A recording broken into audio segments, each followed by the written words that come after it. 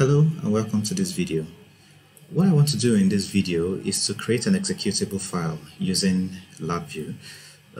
In this case, what I want to do is there's a VI that has already been created in LabVIEW, and I just want to effectively turn it into an executable file, or rather I should say create an executable executable file from it. So you could either do one of two things. You could start by creating an empty project and then create the VIs you want to turn into executable files, or you could take a VI that already does exist and now turn that into an executable. So it turns out I do have a VI already, which I made a while ago. I could show you the block diagram of this. It's a way too complex block diagram to do something as simple as a countdown timer, but I made this to be as a tutorial when I was teaching someone. So this is way too complex for a simple program as a countdown timer, but then it works, and I could just simply run this, and when I tell it to start counting, it starts counting down from 2 minutes. I could count down to 0. Once it gets to 0, it will stop. So, but again, that's so that's how the VI works. Now, to turn this into an executable, I'll need to create a project. To create an executable file, you must have a project. So I'll go to project and simply say create project. Now, because I already have a VI open, it will ask me whether I want to add the current VI into a project. So I'm going to click on blank project. In this case, I could click, there are several options in here, but I'll click on blank project, click on finish, and then it asks me, you have one or more VIs open. Do I want to add this to the new project? I'll say yes, go ahead and add. Now, you don't have to add really, but in this case, I actually do want to add this VI to the project. So I go ahead and click on add, and then after a few moments, it will finish what it's doing, and you'll have the new project created with the VI in it. Take note that your project can have several VIs in it. So it is possible inside your project that you have several VIs. In fact, I could go ahead and add some more VIs to this. I could right click on this and click on, I could click on new VI to actually add a new VI.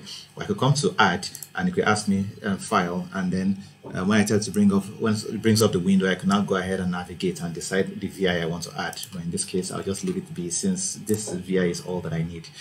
So I've added this VI to this project. So the idea is I'm going to compile this project into an executable file. So let me go ahead and save this. Save as. It asks me what name do I want to call the project. So I'll just simply, I'm going to see, where are you? Okay, online tutorials, LabVIEW, and I'll call it countdown timer project. Now let me just create a folder and put it inside the folder. So countdown timer. Okay, so countdown timer project. You don't have to write it without the spaces. So let me go ahead and put spaces there so that it doesn't seem as if there can be no space in the file name. So that's the name of my project, and I can compile this into an executable. Now, in order to compile this into an executable file, I need to tell it I want it to compile into an executable file. The way I can do that is right click on build specifications, go to new, and select application.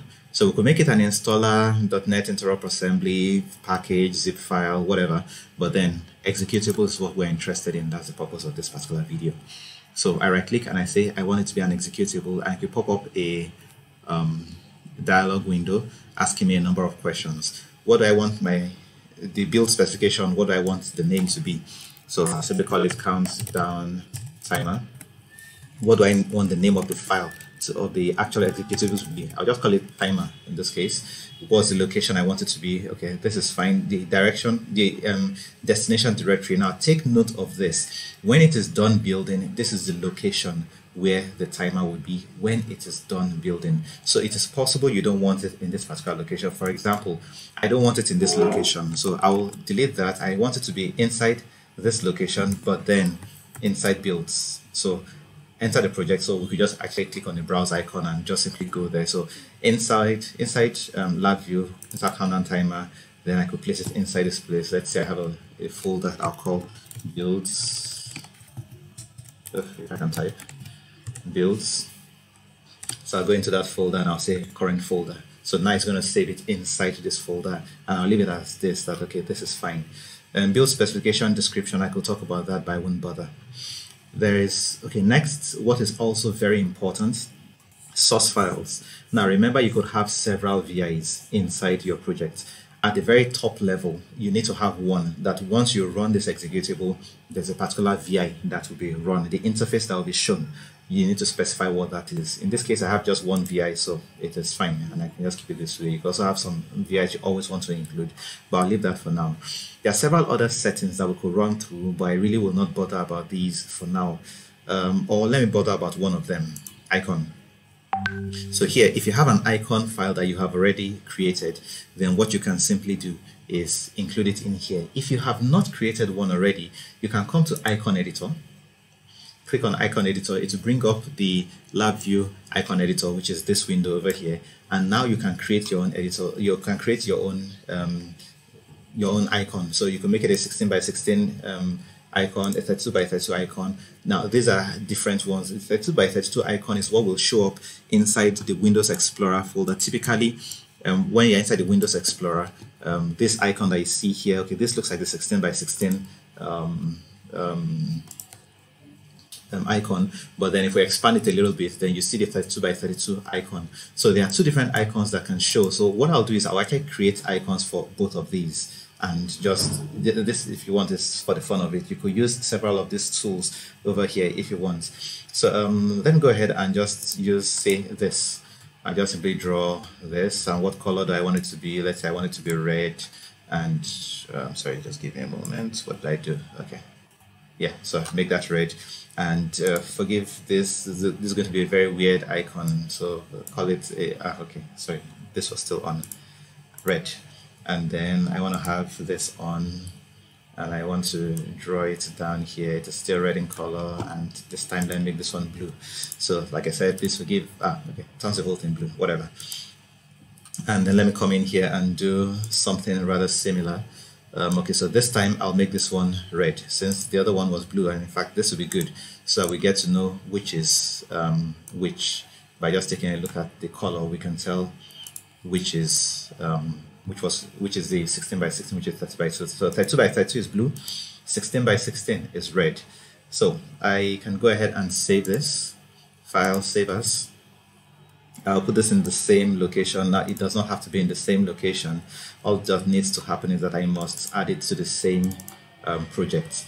So I'll come to countdown timer and just simply say icon, or let me say timer icon, and I'll go ahead and save.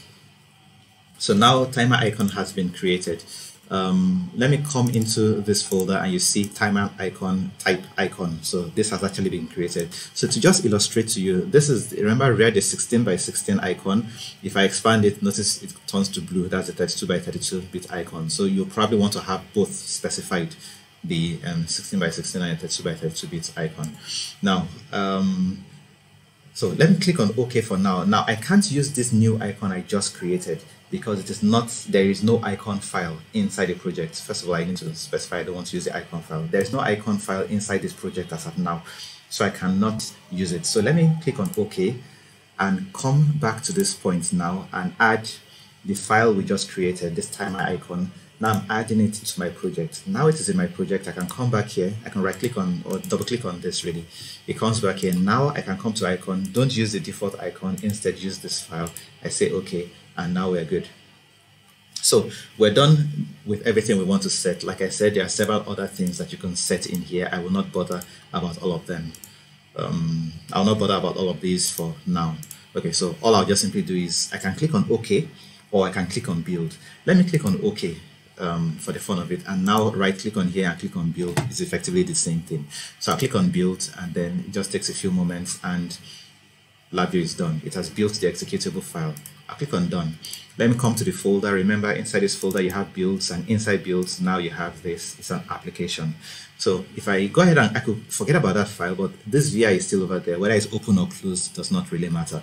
Once I double click on this icon here, now it brings up the countdown timer, an executable file. It will bring it up in a moment.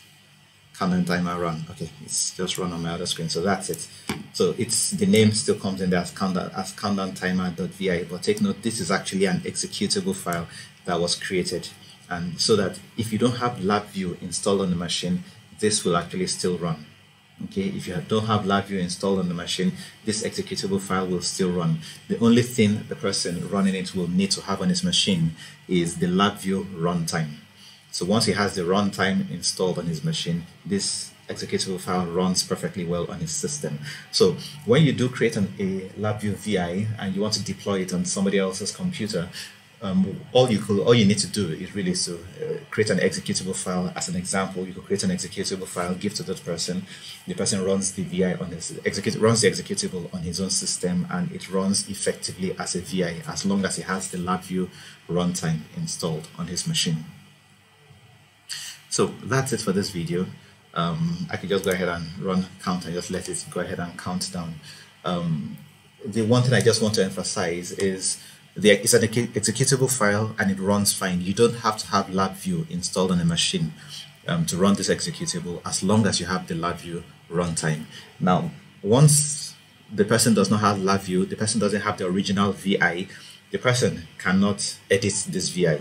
Okay, to edit the VI, you need to have LabVIEW installed, you need to have the original VI, and then I'll work with that. However, this is just an executable file. It's an application, very small in size, and it runs perfectly well. It's a fully featured program as is. But then the person doesn't have access to the source code, and the person does not need to have the LabVIEW VI installed on the machine. So thank you for watching this video. See you in the next one.